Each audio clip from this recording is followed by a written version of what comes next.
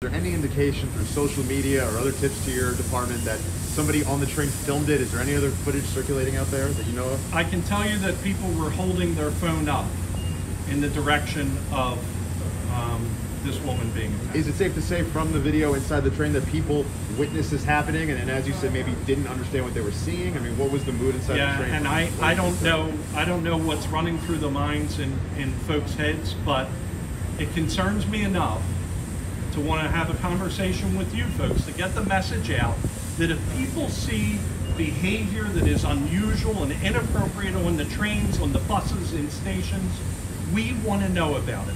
We hear all the time, I didn't want to bother you. Bother us. Bother us.